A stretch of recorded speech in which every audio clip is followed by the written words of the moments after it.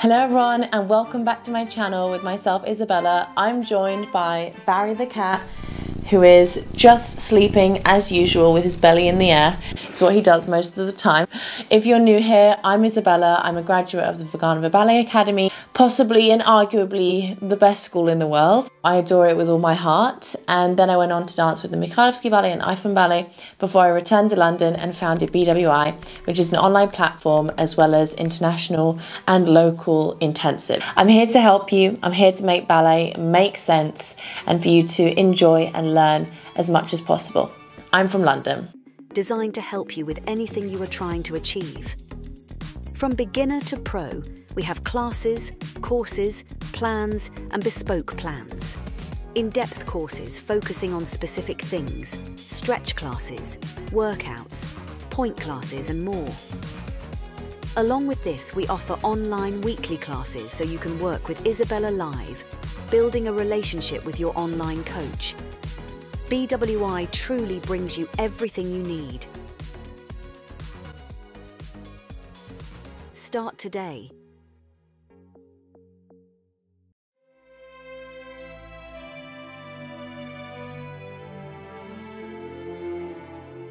Today we're going to be talking about the top things you should avoid in ballet class. So this is things you should not do. In ballet class, it's kind of this sacred place. We feel safe there. It's very meditative. As soon as the teacher comes in, she shuts the door and a different mood is placed. It's a place for you to really knuckle down and think, what is it I want to improve today? So it's a very meditative kind of space because we're constantly thinking, what am I trying to achieve today that's better than it was yesterday? You know, am I trying to do that pirouette exercise that didn't go well yesterday and do it better today? But at the same time, there's several things we really shouldn't do. Whilst I was thinking about what are the things that we just definitely shouldn't do in class, a lot of them tied with respect, not doing things to disrespect, you know, the class etiquette, let's say. As we go through the list, I want you to think to yourself, have you seen anyone do these things? Do you accidentally do these things? There's a kind of respect that has to happen. When I was coming up with this list, most of them were tied into respect for the dancers around you and the teacher, and also confidence, you know, such as hiding at the back. So as we go through the list, just have a think, are these things you do? Are these things you accidentally do in the class and things you want to avoid? Because if so, this will be a little bit eye-opening for you. So let's dive in. Things to avoid in ballet class. Number 1, walking away or talking as the teacher's correcting. I always find this kind of like you're walking away from the queen. No, not okay. You've got to really pay attention, not only for the respect of the teacher, but also what does that say for yourself? You know, if you're talking to the dancer next to you, or if you're walking away with your back to the teacher, we've got to be constantly attentive within the ballet class, not just about your own corrections, but other corrections. It's a little bit different when you're, say, in a company. We're adults when we're in a company. If we want to go to the side, then we can. But especially if you're a student, you want to really pay attention to the teacher at all times. You know, within ballet schools, it's definitely just not something we do. We don't really talk to each other. That hour and a half where you're in the room, where you're with your teacher, in the studio, that's not a time to chat. That's not a time to socialize. That is full focus time. And so if you find you want to chat to another dancer, that probably tells you that you're not completely fully focused. You're not completely in the room. Really check in with that, because the teacher will be kind of thinking about, she's probably not as attentive. She's not as focused. We don't want that. You know, we don't want her to get, or him to get, the wrong impression of you. So pay attention at all times and make sure when the teacher's speaking to you, you listen. Number 2, leaning on the bar between combinations. Now this is a big no-no. Leaning on the bar is a sign of, well, you can kind of tell, like, you know, just leaning like this on the bar, or looking, or even leaning back like that. I mean, actually some of my Vaganova friends, obviously we were near the graduation year, but some of my Vaganova friends did actually do that. I'm going to sit up straight with all this leaning talk. She'll tell me off in a minute. I always found that really strange, because at the Royal Ballet School, you know, we were really taught class etiquette of we don't lean on the bar at all, you know. As a general rule of thumb, leaning on the bar is a sign of I can't be bothered. Maybe misconstrued as being a little bit lazy. Who you calling lazy? This feels personal. All these kinds of things, all this body language of your back to the teacher, leaning on the bar, it all sends a message which we don't necessarily want to send. Always be super polite, attentive, and stand up straight. No need to lean on the bar. We can lie down afterwards. Number 3, sitting on the floor after bar. Now, obviously, if you want to sit on the floor, you can sit on the floor. This is more so the case in drop-in classes and company class again, because in school there's much more rules, you know, and rules which are definitely forced upon you. So if the teacher doesn't allow you to sit on the floor, then you definitely won't be able to.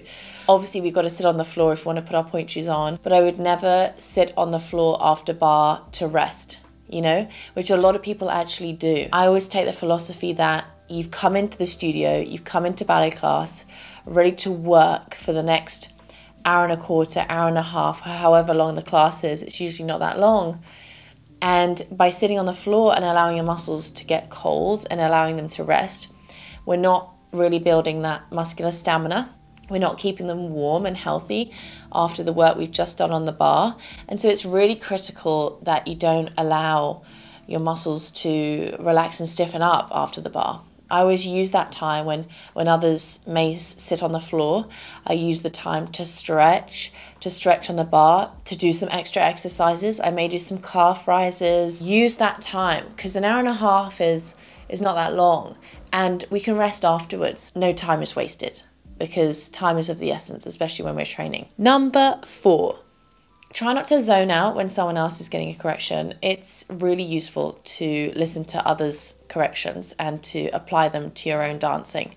I've learned so much from listening to other people's feedback and mistakes. Sometimes when there's a group before me, for example, in the center, someone gets a correction, I will often learn so much from looking at that dancer, looking at their errors actually, and thinking, oh yes, she's got that correction because that's like that, and it helps you remember to not make that mistake, and it helps you to analyze yourself. Always listen to other people's corrections and just be careful that you're zoning out when someone else is getting a correction. Number 5, using the mirror as your only guide. A lot of schools and a lot of drop-in classes face the mirror, which I love. You know, it's really helpful. In Vaganova, we always face the mirror, mainly because the studios are only ever facing one way. Like, the floors are all sloped, and so we have to face that way. If we face the other way, it would be really strange. You know, we'd be looking uphill constantly, and it would completely change how we were training and our muscles and everything. And the mirror is an amazing guide. It's an amazing guide for your technique, for understanding your alignment, checking that you're in the right place. But where we can go wrong and what we want to avoid is becoming reliant on it and only using that. So a lot of dancers, and I've had this myself, you get so used to facing the mirror that you lose a slight sense of really feeling the sensation of the body. And then when the mirror is removed, instantly you're kind of at a loss because you're not really connecting with the areas, or you haven't really trained those senses either of going deeper into the body and really feeling the movement. So whilst at the Royal Ballet School, we rarely faced the mirror. Like, it was kind of always slightly odd. We never faced the mirror ever. And that was quite hard because you didn't really know if it looked any good, and it was hard to really correct yourself. Whilst I love facing the mirror because we can really see our errors, you don't want it to distract you from your alignment. Like, you don't want to be looking at it and doing a little side eye. Use the mirror as a guide of your alignment and your equilibrium in the body, but make sure you're still very present with the sensations of the body, the muscles, feeling the floor, feeling where every body part is, so that when the mirror's removed and you go on stage, or you're in a different studio with no mirror, and you can still dance just as capable if the mirror was there or not.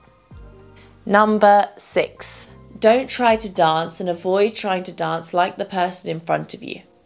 because we're all individual, we're all different, and we all need to dance as ourselves.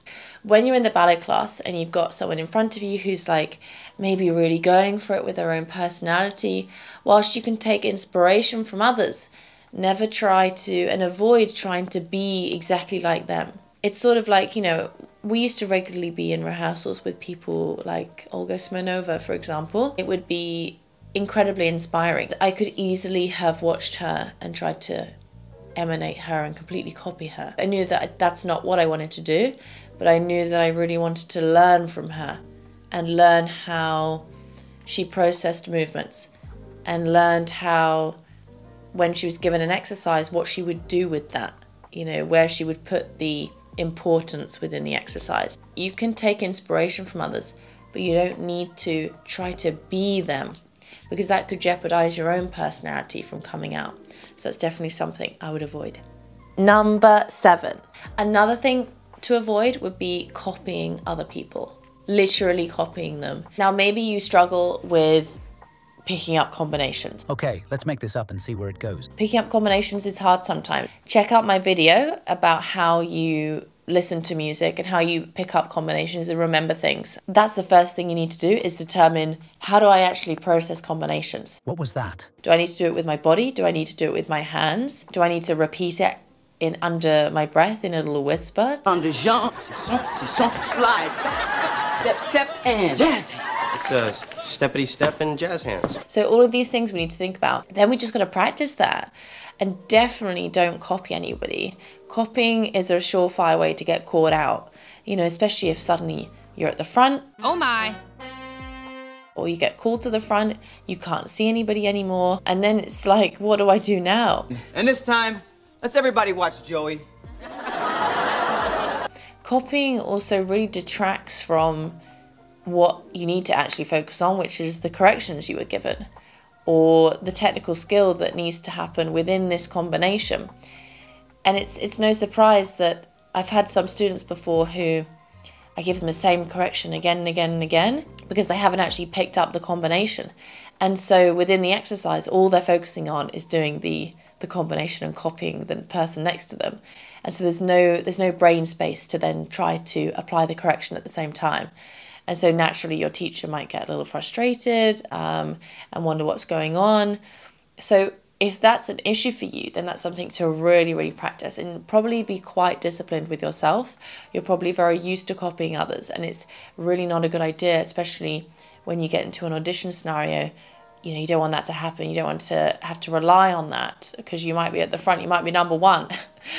The best thing to do within the class is to really understand your processing style. Practice that at home by watching YouTube videos and just kind of listening to the teacher speak and then trying to remember it and mark it in your living room. You know, we can practice this as well. Once you understand your processing style, then within the ballet class, really just be disciplined. No copying other people. It's a real skill to pick up choreography. Exercises in the ballet class are very bish bash bosh, very regimented, very, usually speaking, easy to pick up, especially when you get used to a certain teacher's style. Where it gets difficult is with choreography and neoclassical choreography, where there's no structure, there's no usual way of doing things. And so if you struggle now, that's something later in life that you're going to really struggle with, that's going to really hold you back, because it's very important to be able to pick up things quickly. So really avoid copying others. Number 8. Another thing to avoid would be staying at the back all the time. Come to the front. I always used to be a dancer that would want to be at the front. Not in an arrogant way, not like, look at me, look at what I am. But I just wanted to get the most feedback. Like, I wanted to be seen at the front. I wanted to see myself in the mirror, to correct myself. I just wanted to have the best experience I possibly could. And I thought, well, I'm here, so I'm going to try my best. So that means being at the front, getting seen, getting the feedback, seeing myself and correcting myself. When you stand at the back all the time, you're kind of also sending a message to yourself that that's the only place that you deserve to be. I deserve just to be at the back. I'm not good enough. I can't pick up things. The teacher doesn't want to see me. There's better people who should be at the front. You know, all these things you're sending yourself. And whilst you may be comfortable at the back and it's your comfort zone and you know you can do the combination well at the back, it's really important to challenge yourself and to get out of your comfort zone and to be in a place where you're going to grow as a person and also as a dancer, which means that you need to force yourself occasionally to go to the front. And if you're not used to being at the front, go to the front in a combination where you're definitely very confident, whether that's in the adage combination. A lot of you will be screaming, absolutely not. Or if it's another combination such as the first changement in échappé, we can handle this. And when we do corner combinations, don't always wait for like the 5th group. Try to go in the first group sometime. I would always go in the first group. In the schools and things, when you're in a school as a student, you're kind of told when to go. In classes where we have the control, I would always choose to go in the first group, mainly because I just loved having that introductory music. I loved feeling the introduction before I went into the combination, which I really enjoyed. Think about which group you go in usually within the center exercises. Are you always the second group? You know, so you're always relying again on learning the exercise when the first group's going. When actually you should probably be, if you are the second group, you should have learned the exercise straight away. And then you're going through all the things you need to remember and focus on when it's your turn to go, rather than giving yourself that extra time to pick up the combination. We should have picked it up by now. Number 9. All right, this is something I really want students to listen to, because a lot of people do this, and I always think, no, you must finish. Not finishing the combination, especially corner combinations, not finishing it properly and just walking off straight away. So sometimes what happens is, let's say a pirouette doesn't go super well in the pirouette combination from the corner, and they might slightly fall out of it and then just walk off. Or they might do pirouette, chaîné, pose, walk off. You're not training that real hold and finish. Therefore, when you're doing a variation or when you're doing something difficult, your body won't be able to go back to that muscle memory of how we finish combinations well, how we finish on balance, how we finish with a pause. And so it's really important, no matter how the pirouette went, we finish things. We finish things and then we try again. So whatever it is, I want you to finish and pose and then walk off. Because actually a lot of it is training the supporting leg to stabilize before you step into that pose. And if you're constantly falling into the last pose and going off, then you're never really feeling how to finish properly. And so it's really important, the starts and finishes of things. And so if you're constantly not finishing the combination, you're going to look messy, basically, and you're going to have messy finishes to your diagonals, to your variations. So make sure, no matter how the combination's gone, you finish that. You finish that exercise, and then it will just really upgrade everything. Another thing to avoid in ballet class is quite a long list. Let's say there's a group in front who's doing a jumping combination, and we need to go the next group, but they haven't really traveled. And so you're quite far back.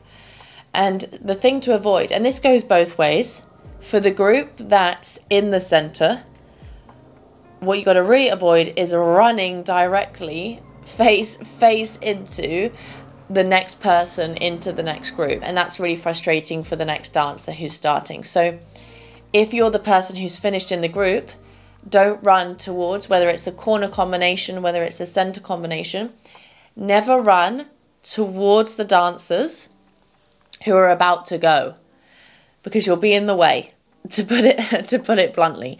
So when you've finished, you run off stage, off the studio, in the opposite direction. You know, whether if it's a corner combination, you run quickly to the side or quickly down stage out the corner, wherever the quickest exit is that's not towards the dancers. Now, if you are a dancer who's coming in, let's say we're doing a center combination and we need to run forwards because there's no space, and those dancers are kind of running towards you.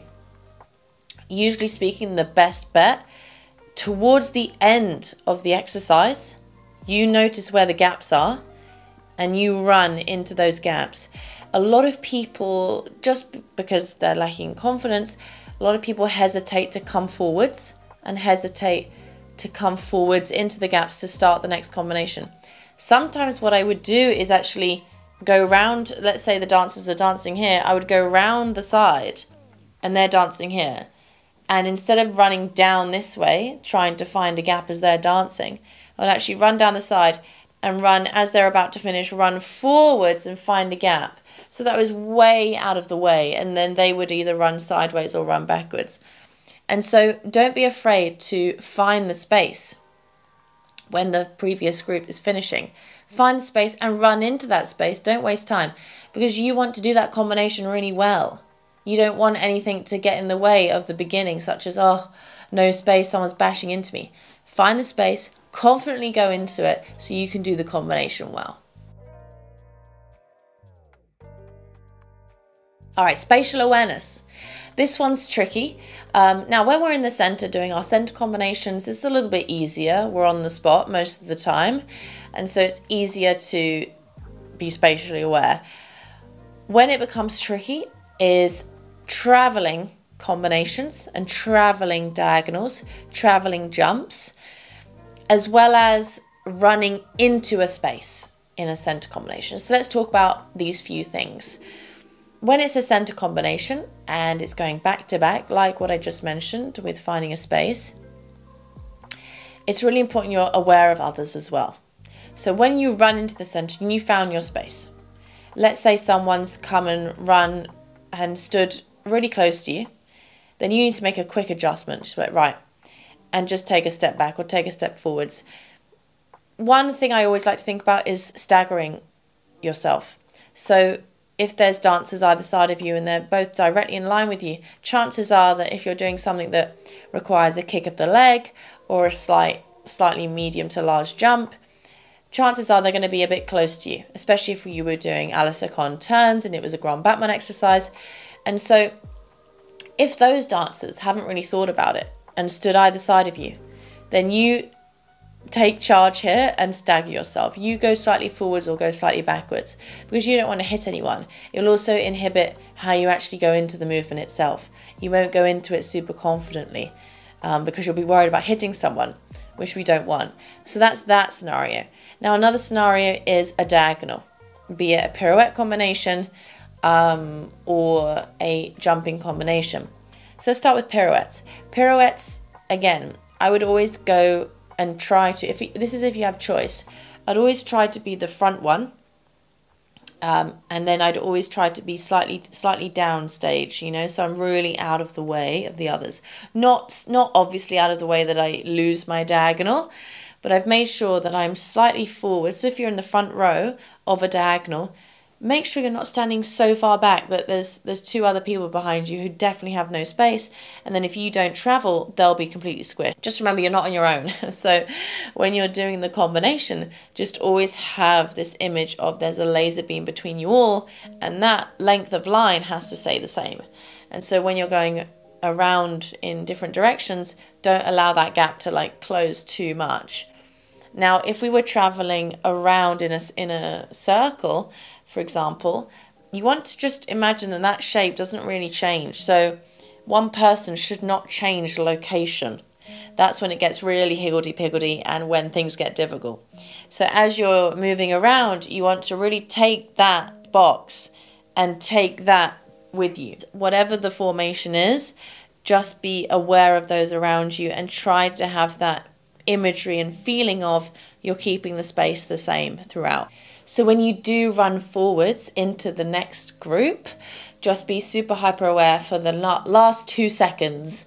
Am I really close to somebody? I'll run forwards. Okay, cool, off we go. Avoid cramming people's style. Just finished plie.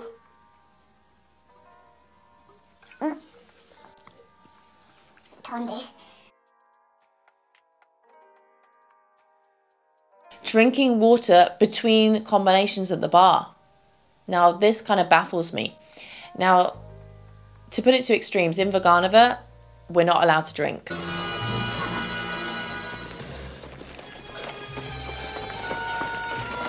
Like, at all. I'm not allowed to drink at all in the entire ballet class. And that was something I definitely struggled with. but I'm dying here, like I really need a drink. Sometimes I would sneak a bit of water after bar. I understand what they're coming from. They think that it's unhealthy for you to drink water during the ballet class when your muscles are really working hard and your heart is working hard. They think that filling your stomach with water, the blood goes to your stomach, takes oxygen away from the muscles. I think it's bad. I'm like, I understand what you're saying. But my muscles are cramping. there's a fine line, I think. Having sips, though, sort of at the bar, I think is kind of training yourself to not be able to get through much exercise without hydrating. Ballet exercises and ballets can be quite long. You might be on stage for 10 minutes without coming off stage. You might not have time to have a sip of water. And so most often we would always train ourselves to be hydrated. And I would obviously, if I'm not allowed to drink in the whole class, would be super hydrated the night before, and in the morning I would hydrate myself a lot. That's why I always have electrolytes, because water just isn't quite enough when you're sweating that much. You start to feel dizzy and depleted. So I would always have electrolyte drinks, you know, isotonic drinks that had a lot of natural salts in them, glycogen, glucose, you know, which would really get me through. Sort of like the tennis players in Wimbledon, you know, they'd have the lemonade in one hand or the cloudy drink and the Evian water in the other. Uh-oh. See, that shows completely obsessive about his water bottles. I would always admire watching them and think, oh my gosh, oh, he's having his lemonade isotonic drink and now he's having his water. But it's really key. Athletes really need this. Now, what you don't necessarily need to do is have a sip of water during ballet class. Just remember, every action you take has consequences. Everything you're doing is a choice, and everything you're doing really will build habits within you and will determine the result and the outcome. If you decide to have a sip of water during the bar, which is not that long, it's half an hour, 45 minutes. If you decide to have a drink, you're allowing your body to take that sip, you know, and to not build that muscular stamina, not build its resources. So whilst I'm not saying you need to dance dehydrated, I don't want you to dance dehydrated. We need to make sure we are optimally hydrated before we even begin. You know, hydrated enough so that you can withstand 45 minutes. I go in completely hydrated, sometimes just before jumps, have a little sip, but it's a really small sip, not drinking too much when you do drink. So let's say we're not drinking during bar, we've established we're okay, we're hydrated enough to get through it. Especially if you're a student in a school, you're not going to be able to have a bottle near you because it's all about the aesthetic, and standing on the bar with a bottle underneath doesn't look nice, you know, especially in school studios, and so often it just wouldn't be a thing. But when you're professional, when you're dancing every day, your body's used to it and you shouldn't need a drink. If your teacher does allow you to have a drink after bar or before jumps, then make sure you're not drinking too much. Sometimes I've seen students, you know, really guzzle and really take in so much water, but that water is going to be moving around and may make you feel sick during the ballet class. And so you just want to have a little bit of a sip. That's another reason why I really love isotonic drinks, because you only need a sip to feel good. You kind of need a lot more water than the isotonic drink to feel good again. And so just take a little sip of your isotonic drink. I'm talking like 3 sips max. You really don't need much. And then you'll feel energized and fine. The key thing with all this is to make sure you're efficiently hydrated before we even start. So whilst I'm doing my warm-up routine, I would have had a huge glass of water in the morning. I always have a huge glass of water when I wake up. And then whilst you're doing your warm-up routine, have some sips of water. You know, have some sips of your isotonic drink so that you're hydrating, you know, even as you're warming up, and then you're ready to go for the ballet class. But try not to get used to drinking too much throughout the ballet class. You're kind of, again, telling your body that you're going to need this. Then when it comes to the point where you're on stage, or you're in a variation, or you're in an unfamiliar scenario where you don't have access to your water all the time, it will really affect your performance and you'll really struggle. Another thing to avoid, and this is the final thing for now, I can definitely come up with more, but we'll leave it here today, is not saying thank you to the teacher at the end of the ballet class. In ballet schools in particular, it was really strict with what we had to do. Like, not just in Russia, but the Royal Ballet School and even a performing arts school I went to before that. Always when a teacher would walk past, we'd be like, good afternoon, or in Vaganova, we'd be like, Здравствуйте, and have to like slightly curtsy to them, you know, Здравствуйте, as we'd see them. And if we didn't say hello, it would be really weird. I always got really confused in the Russian language, because sometimes the teacher would be like super friendly, like Altanai Silmaratova. We'd often cross paths in the corridor, and I was always like, okay. So I would always say, Здравствуйте, you know, and sometimes she would say, Привет, Isabella. And Привет is very colloquial, it's very friendly. It's like, hi, or hey, you know. Whereas Здравствуйте is very formal. It's a formal hello, it's a respectful hello.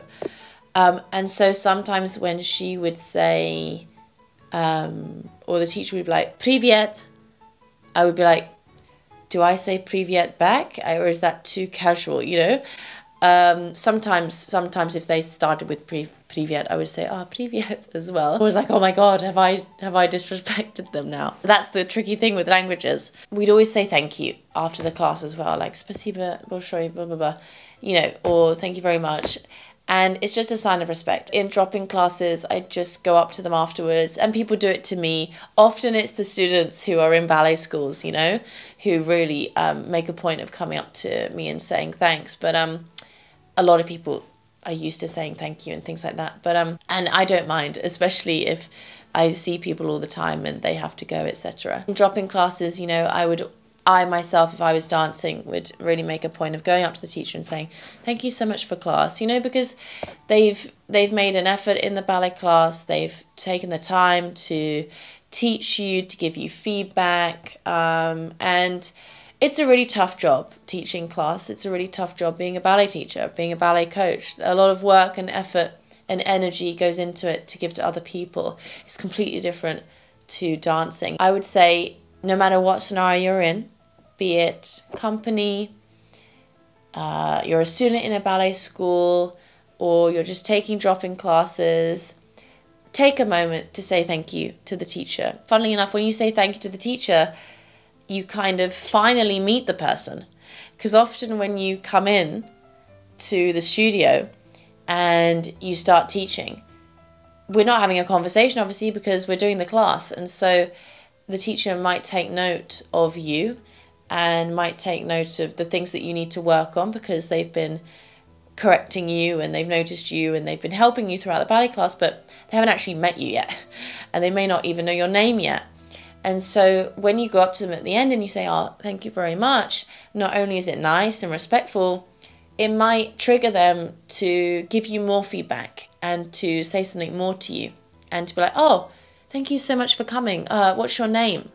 I do this, you know, when people come to me for the first time, I would say, thank you so much. What's your name? Where are you from? What are you studying? Where are you training? You know, and it might trigger a conversation. So guys, thank you so much. Quite a big list of things. Like I said, I could definitely make it a much longer list. There's always so many things we need to work on, but most of them are class etiquette, spatial awareness, making sure you're doing things for yourself that are going to benefit you, such as going to the front, not copying others. And then there's the respect side of things, respecting the teacher, and behavioral things to do to show signs of respect, not just to the teacher, but to the dancers around you. So I hope this was really helpful. I hope you enjoyed this. Maybe you learned something today that you didn't know was actually a sign of respect or something you should do within the ballet class.